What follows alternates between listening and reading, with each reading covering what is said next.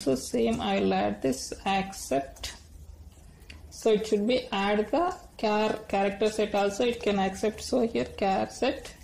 So then it should be second value here, this comma, separation of the comma. Here the second, it should be having this UTF encryption of UTF-8 format. So that also I am adding this. So finally I will add one more. These three are the universal for this. Apart from those, some people will add extra for those, but these all are the universal. So set property this. So finally this is a content type. So this content type should be, so content underscore, so content hyphen, it should be this type. So content type, it should be here. So content type, it should be here, application. So application slash, so X, this is the, normally this we can copy and paste somewhere because it should be it should be remembering, should be also a little bit tough. So www.form dot, so here we are giving this form, so form dot form underscore URL. So it should be, this data should be URL encoded, form underscore URL encoded data. So these three we can write from somewhere. So URL encoded this.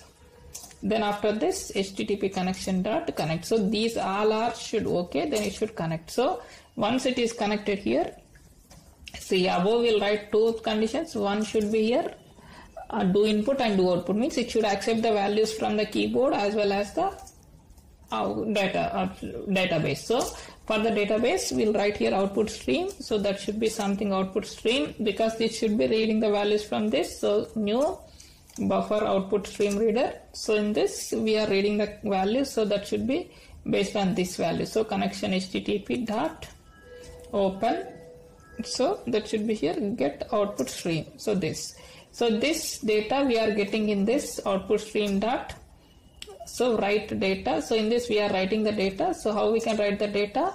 Based on the params what we define about this value. So we can copy that value here, param dot get bytes. So the data we are getting into bytes. Then output stream dot flush, means it should be closed. Then input stream read. So it should, next it should be here adding the values from the keyboard. So for that it should be this input stream read. So input stream read equal to, so new same, it should be also new buffer input stream reader. So buffer input stream reader. So in this we can pass same HTTP URL connection dot, so it should be get input stream. So get input stream. Then here for this input stream reader extra we require this buffer reader. So we can add buffer reader. Why? Because it should be read this line by line data in what is the data is entered by the user. So that should be here buffer reader. So in this new input stream reader. So new input stream reader of what we defined this above input stream read, that we can put into this. So then after this here in input stream reader, so then it requires some string buffer. So you can add some string buffer. So string buffer, something I am defining as a string buffer equal to new string buffer. Just I am defining here one string buffer. So because it should read the value by one, so line by line. So because of that I am adding here one more string, that should be line. So then it should, here I am creating for while loop to read the data from the keyboard. So while here I am checking the condition. So what is the condition is a line equal this line. What is the line? It should be provided. That should be based on the buffer reader. It should read the buffer reader. So the buffer reader dot read line. When it is the read the line, if that line should not be null. So it should not be null. So it should not be null. Then will it execute one case? Otherwise it will give this. So it will null. It will give something. So if it is not null, so what is the string buffer? It should read the value from the string buffer. This string buffer. So dot. So append the data into this. So dot append. So how it can be append here? So string buffer dot. Sorry, this is a small. It should be string buffer. So this is what we defined here. So now it should come this append of So here this should come by this line. What we define this above, it should come with this line. So here /n should define this, read the data line by line. So it should be here. This is the plus is missing, plus line by line. So once it is done, it should be done. So it should append the data.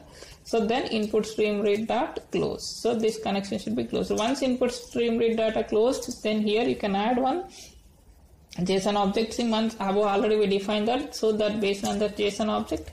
So that JSON object data, it means finally it should be give this data into JSON object. So string buffer dot toString. So this is also expecting some try and catch exception, so that you can add here exception. So this is the JSON function. So once this JSON functions is done, here you can write this code here. So here should be here.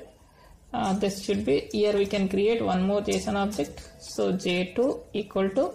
So what we define this JSON functions class. So from that class, I'm defining this method. So that method we are getting from here, this method. So that method I'm using here. So here we are passing URL comma params of 0. If we give the params of 0, it can read this multiple value. So params of 0, it can read the multiple value. So we immediately just you can change this to j2.toString. So it should be done. So now we need URL. So globally I'm declaring here the one URL. So that URL is provided on the documentation as per the document.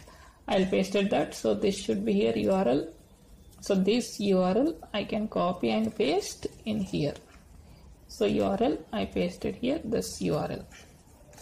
Done. So then only the next portion is up to this developer level program is done. Only this next portion is interacting with the user, it is pending. So for that here what I'll do here, I'll create here one more JSON object. This should be because here we are getting the data in the form of JSON object. See, this is the responses.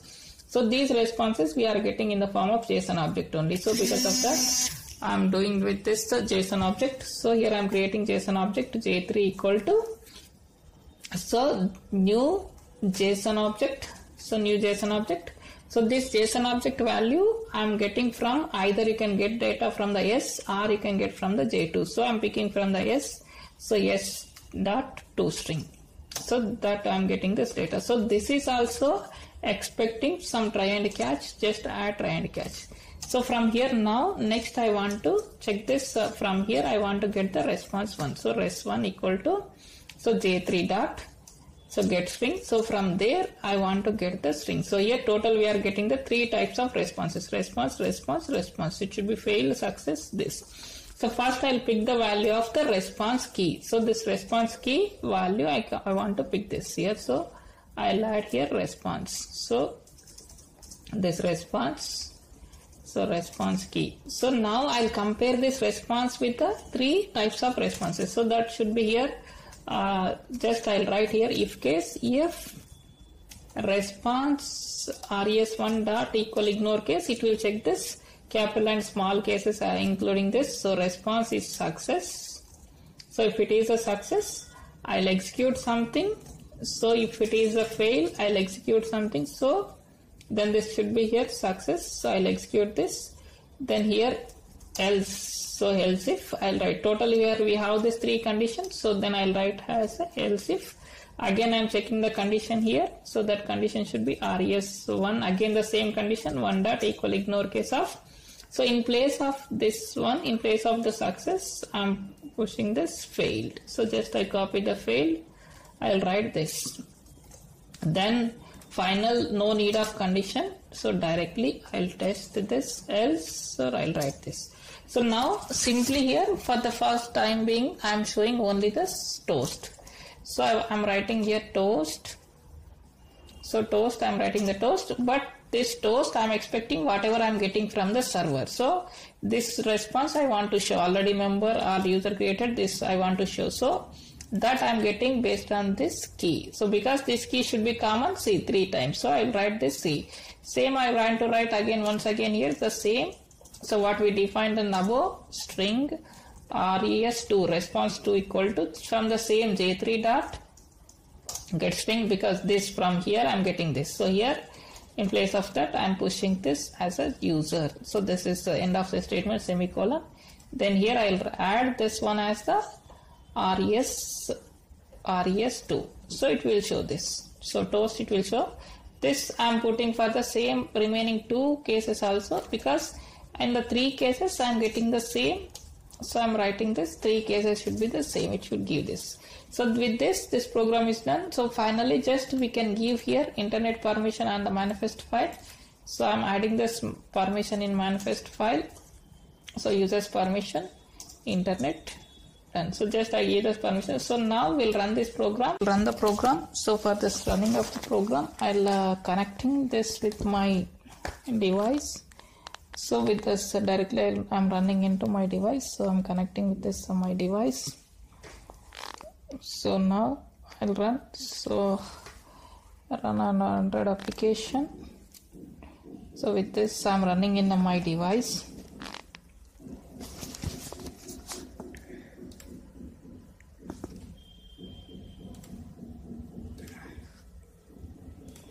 So we'll see this output in device. So I'm connecting my device to here using the tour of visor. So it should be helpful to just to see this device in here.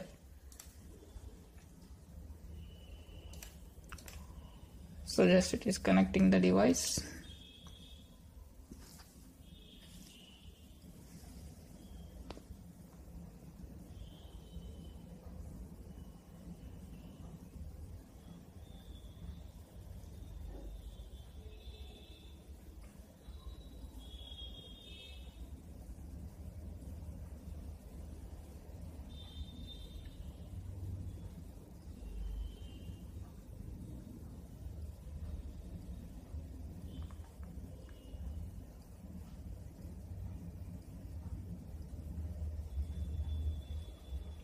So this is our output. So here I'm entering something name and mobile number. I'm entering the something mobile number. Then I'm entering something mail ID. So at the rate Gmail ID something. Then it should be I'm entering here password. So here something password. So then I'm clicking on this submit user. So now we'll get this response. So user created. So if I'm clicking on the second time, the switch same already member means already with this number already the mobile is registered. So this is the output. Thank you.